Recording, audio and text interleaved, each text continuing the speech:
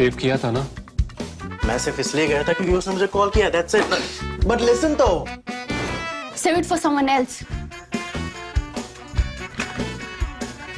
जिंदगी में सेव करना जरूरी है, मगर जब बात पैसों की हो, सिर्फ सेविंग से काम नहीं चलेगा। इक्विटी म्यूचुअल फंड्स में इन्वेस्ट कीजिए और अपने सेविंग्स को आगे बढ़ने का मौका दीजिए। Mutual fund investments are subject to market risks. Read all scheme-related documents carefully.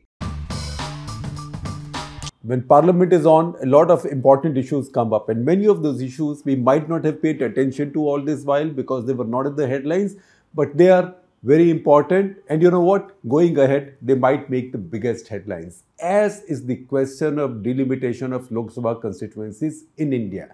Now, in India, Lok Sabha constituencies still are more or less as they were since 1971. So, under Indian Constitution, Article 81, after every census, that is after every decennial census, India's parliament size has to adjust to the population, right? That stopped happening. Article 82 then says further on that as these constituencies are then delimited or redefined, they must reflect the fairness of number of people or population, proportion of population per constituency, so that distribution of power, voting power or voting share among India's population, it is one man, one vote, one woman, one vote, one Indian, one vote, that principle is followed. Now that's a bit of a problematic issue because not all states in the union have their population growing at the same rate.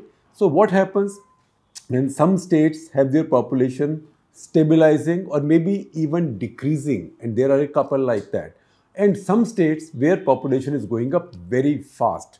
By implication, states where population is declining are responsible states because family planning has been the union government's national policy. States which in spite of that policy are letting their population rise very fast are irresponsible states. But if you apply the logic of numbers, then what happens? Then irresponsible states end up having more members in the same parliament because size of the pie is limited. It is 543 right now. Tomorrow it can be 848 or 888 or whatever. But if you follow the proportionate principle, the population principle, then those states where population grows faster will then get more MPs in the same house at the cost of those which are controlling their population. That is the problem that came up in this session of Parliament. This can has been kicked down the road by Indian politics for good reason for a long time. In fact, for more than 50 years now. In 1971 it was that the idea that this delimitation will take place every 10 years, that began to be questioned because Mrs. Gandhi, Indira Gandhi also realized that this was going to be problematic. So in 1976, in her emergency parliament, Mrs. Gandhi had a decision taken that this process was being put off till 2001. So between 1971 census to 2001 census, there was going to be no effect of decennial census reports or population changes on the size of Indian parliament or on the proportion of seats that the various states had in the same parliament. Because what is India? It's a federation of states. It's a union of states. So she put it off till 2001. Then Mr. Vajpayee, again another wise leader, in 2002 further kicked it down to 2026. And he also did not say this will be done in 2026. He said the new delimitation of Lok Sabha will begin after the first decennial census held after 2026. So the process, thinking, planning may become in 2026, but the census, if they were taking place still on decennial basis, I don't know what will happen now because 2021 census has still not happened and we are just a couple of days from 2022 ending now and there is no plan in 2023. Next is the election year, so I don't quite know what the future of India's decennial census is. Nevertheless, if a census was to be held in 2031, Vajpayee government and that parliament decided in 2002, they bought themselves or Indian polity or India 3 decades of time. So this process may begin after 2031 if a census takes place then. But if a census doesn't take place, that has its own consequences. Now what's happened is already some talk in that direction has started. that there will be a change. And one of the reasons the talk has come in is because soon enough, I think by budget session, at least some part of Parliament sessions and proceedings is going to be held in the new Parliament building. That new Parliament building has many more seats. Now, we don't know exactly, but it probably has something like, if you believe all the informed stories, it has 888 seats. Now, why do you want 888 seats? Your Lok Sabha only has 543. So, one way of putting that is that, look, it's because if you have a joint session, you can accommodate everybody. That's one idea. The fact is that everybody believes in the political system, not just in Lutyens, Delhi, but regional parties everywhere, that Modi government intends to expand the size of Lok Sabha. In fact, if you expand the size of Lok Sabha, as per India's population now, following the yardsticks that India has followed, India will then have the largest parliament in the world, as probably India should, given its population. India is the most populous democracy in the world. I know Xi Jinping calls his country a democracy as well, but let's leave that aside for a moment. So if that happens, then does each state then continue to have seats in that expanded parliament in the same proportion as it does now? UP has 80 in a house of 543. So what will UP have in a house of, say, 846? So we have a paper, we have a research paper. It's a 2019 research paper. It's been reported in Hindustan Times. Then it has a lot of data. It's by Milan Vaishnav and Jamie Hinton for Carnegie. Now, they say that if they project India's population, say in 2026, if that is the population based on what we know from the 2011 population, then the size of Indian Lok Sabha would be 846. If the size of Indian Lok Sabha then is 846, then UP share there will be 143. So that increase from 80 to 143 will be 78.75%. On the other hand, what will happen to a state like Kerala? Kerala has 20 seats now. It will still have only 20 seats. Why? Because Kerala has been very responsible in controlling its population. Its total fertility rate is well below 2%. 2% is about what you need to have replacement value for your population. That means 100 people go to the heaven or wherever and 100 more are added. Anything more than 2% TFR, that is the total number of babies a woman produces in her fertile years, right? That is the total fertility rate. If that is above 2, then your population will go up. If that is below 2, your population will not go up. At 2, your population will remain the same. So Kerala has been 1.56, 1.6. It's gone up a little bit now, 1.8, but these are fluctuations well below the replacement level. UP, on the other hand, is growing well above 2.3, 2.4%. The fact is, UP is slowly getting its act together. The state that isn't is Bihar. So we will see what happens to the various states. And now this distinction, you've seen, Tamil Nadu has its seats going up by 22.5%. If applying the same principle, population principle in 2026, UP has it going up by 78.75%. Kerala is not going up at all. So that's got southern states very worried. That's why in this session of Parliament, winter session of Parliament, during the discussion on supplementary grants, some southern MPs spoke up. That includes prominently Kanimuri. And you want to read more on this, read a story that my colleague Ishadrita Lahiri has written on this. It's a detailed story on this issue. So she's quoted many of these southern MPs. So MB Somu of DMK and Kanimuri, so I quote within quotes, Tamil Nadu is the only state which sincerely and successfully implemented the family planning program proposed by the union governments. And the DMK MPs go on to add, quote, South Indian states, particularly Tamil Nadu, have controlled their populations greatly. And in North Indian states, family planning was not implemented sincerely and with due respect.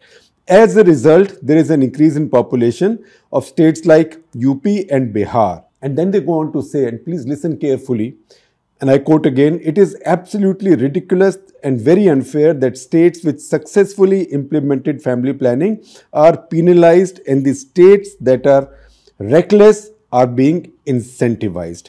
Now you see, what will happen if the population logic in expanding the size of parliament and also reallocating these seats is implemented. So first of all, there is a basic issue in India, and see this graphic.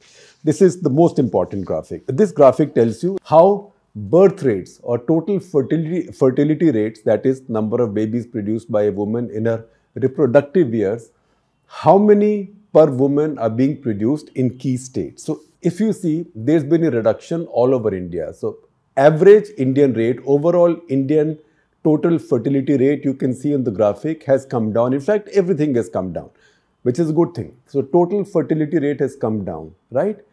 But then you see the Bimaru state, that is Bihar, Madhya Pradesh, Rajasthan, Uttar Pradesh, and we had Chhattisgarh and Jharkhand there for the simple reason that they both came out of the earlier larger Bimaru states, that is Bihar and Madhya Pradesh. If you see the line for them, that line is also declined, but it's well above the national average. If you see below that, for the south, the line is even lower, which means the south is way below national average when it comes to population increase, and south is below Bimaru states by a factor of almost twice as much.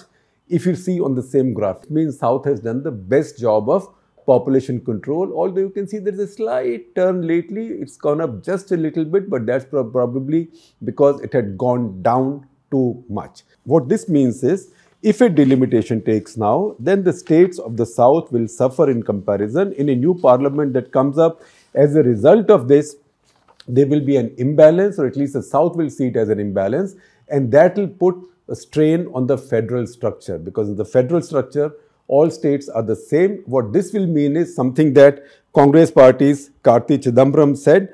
Karti Chidambaram told Ishadrita that, and I quote, electorally it would imply that by winning the heartland, a national party can ignore the southern states. This will weaken our federal structure. Again, from the left parties, I gave you the first two quotes from DMK leaders in the south. Now this one is from the Congress party, and now the left. Left party is John Britas, again in Rajya Sabha. He says, and I quote, the popular saying is, if you don't perform, you perish. It can't be changed to, if you perform, you may also still perish. And then he goes on to add, and I quote again, the spirit of this was discussed 25 years ago, and that spirit should prevail. So he's taking you back to Vajpayee's times. The spirit of this was discussed 25 years ago. That spirit should prevail. Southern states should not be penalized for their success in population control, because that was national policy. Now you see, you saw the difference between, say, national average, Bimaru states average, and southern average. But again, if you look at the entire country, once again, see this chart. This chart we have taken from the Vaishnav Hinton paper. This chart tells you what will be the number of MPs from each state if the House is reconstituted in 2026 as per the projected population then. So look at this chart and absorb it, and it will stay on the screen while I go on talking. Now, if you look at this chart, see what will happen. See what will happen. Uttar Pradesh, which today has 80 seats, will have 143. Bihar, which today has 40 seats, 40, will have 79. Madhya Pradesh will go from 29 to 52. Rajasthan will go from 25 to 50. It will double. These are the four major Bimaru states. Then you go to the new states which have come out of these. So see, for example, Jharkhand and Chhattisgarh also. Jharkhand will go up from 14 to 24, and Chhattisgarh will go from 11 to 19. Now let me do a basic calculation for you. If you add up the seats of all these states, that is UP, Bihar, Madhya Pradesh, Rajasthan, Chhattisgarh, Jharkhand, Bimaru as of today. I'm sorry, it's an unfortunate expression, but that expression has stuck, and the truth is these states have to do better on their social indicators to throw that weight off their shoulders, unfortunately. So if you look at the numbers then UP, Bihar, MP, Rajasthan, Chhattisgarh, Jharkhand today have 199 seats in a 543 member house. 199 in a 543 member house is 36.6% of the seats. That means these 6 states between themselves control 36.64% of the seats in national parliament. If this parliament is constituted in 2026 based on the population that is projected for then and has 848 seats overall, this 36.64 will become 43.35%. So this is a net increase of about 7%. So what will happen on the other hand to the southern states? So the states of the south, that is Kerala, Tamil Nadu, Andhra and Telangana, Karnataka, that is 129. These 129 seats in today's parliament of 543 are 23.57. So almost 1/4 of the seats. But in the new parliament, if there was to be one, the national parliament 2026, where Bimaru states will go up from 36.64% to 43.38%. These southern states will go down, their total number of seats will go up to 168 because it's a larger parliament, but they will go down in percentage from 23.57 to 19.85. And that is the issue with southern states, and that is what they are complaining about. Now, within this, you will find other very interesting figures. For example, you might say Bimaru, okay, Bimaru usually are states towards the east of India, right? But see Odisha, see how well Odisha has done. Odisha, you will see that state of Odisha, which we usually see as a very poor state, that actually has done very well on its total fertility rate. It's gone below replacement level. So the population of Odisha is not rising. On the other hand, if you look at Bihar, that is the second worst performing state in India, or I would say the worst performing state, because it's almost a dead heat between Bihar and Meghalaya.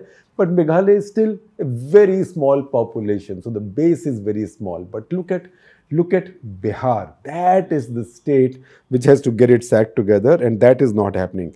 Again, you see surprises. Look at West Bengal. See how well West Bengal has done. That is 1.77% below replacement level. Usually, again, you would think, oh, these are eastern states, West Bengal, Odisha, very backward, must be really poor social indicators. But no, data tells you something else. And where have we got this data from? We haven't got this data from some think tank or some place. So somebody in the government or some place will say, you can't take it seriously. We've got this data from the government. It's from the National Family Health Survey data. It also tells you some other very interesting things. Look at Punjab and Haryana, for example. If you see once again the map from the Carnegie paper, that shows you that Punjab gets 18 seats in 2026 if parliament is redone based on the new population. Haryana also get 18 seats. What is the balance between them today? Today Haryana has 10, Punjab has 13, right? So with this, both will have 18 and 18. Now, it's not as if today Punjab's population is much higher than Haryana's. It's 3 crores, Haryana is 2.77. So you might say, okay, if there has to be population equity in terms of how many seats you get, Haryana should get a few more. But the fact is that if this continues, then Haryana's population may actually become higher than Punjab's, because Punjab's birth rate, total fertility rate, is among the lowest in the country. It's among the lowest in the country. In fact, it's lower than any other state except at this point the tiny state of Goa and Kashmir. So Kashmir is 1.4, Punjab is 1.6, Tamil Nadu is low also right now. West Bengal is 1.77 as I told you, Karnataka is 1.7, but Punjab is 1.6. Haryana is higher than Punjab, again see on the chart. So in the process, can you imagine? This will cause complications not just between the north and the south, but this will also cause complications at local level. So can you imagine how Punjab might react if they find that in the new parliament, they have only about as much representation as the decidedly smaller state of Haryana. So once again, there is a reason why leaders in the past, Indira Gandhi, Vajpayee, and with everybody else being in cahoots, all other parties, Indian political leaders, at least at a certain level, have a sense of responsibility. So they've kicked this can down the road. What will happen right now? I don't know. Because if a delimitation does happen, and if the structure of parliament is expanded or altered based on the new population realities, this will cause really strong centrifugal pressures within our federal structure. So once again, the chances are, and I'm speculating, chances are that this will once again be delayed for a wiser generation or for a better idea in the course of time. But if it doesn't, then this issue has the potential of defining our politics for the next 2 decades.